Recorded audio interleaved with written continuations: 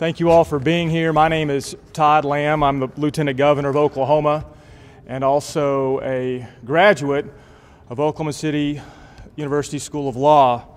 It's a pleasure for me to be here on this campus, the soon-to-be new home of Oklahoma City University School of Law. It's a beautiful, historic building. Dean, I'm thrilled to know that my tuition went somewhere. Very exciting. Congratulations to you and this new venture of campus, but also this new vision that we are sharing with you today. We're excited to be here on this wonderful day where we announce that Oklahoma City University School of Law is establishing the Judge Alfred P. Murrah Center for Homeland Security Law and Policy.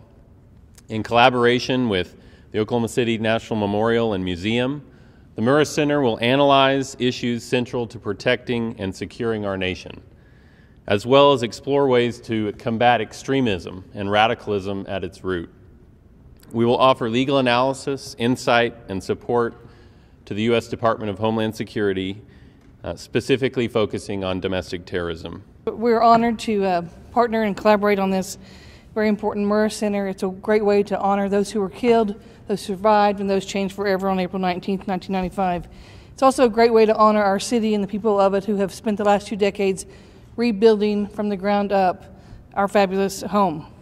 But it's also about looking forward and looking into the future and how we teach now a new generation of students who didn't know the story, didn't live through the story, about how to protect our homeland. As you look at the terrorism statistics and they're on the rise, we realize the role that Oklahoma City can play, the Oklahoma City University School of Law, and their work as we move forward. So we started, like I said, 18 months ago in deciding how to enter this field, and after we decided we were going to do it, that there was both the interest and the need, we began talking about, well, what do we call ourselves? How do we distinguish ourselves? And that led to a conversation with the Murrah family. And we met with the Murrah family, and they talked to us about how they had been saddened by the fact that their family name had become synonymous with this, most horrific act of domestic terrorism on our soil.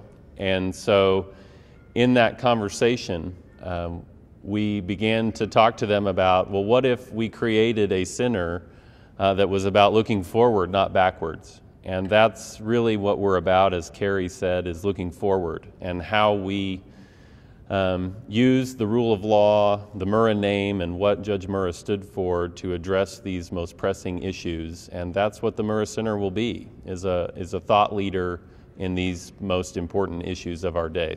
All of that is going to prepare our students for a vast array of important and meaningful work for our country.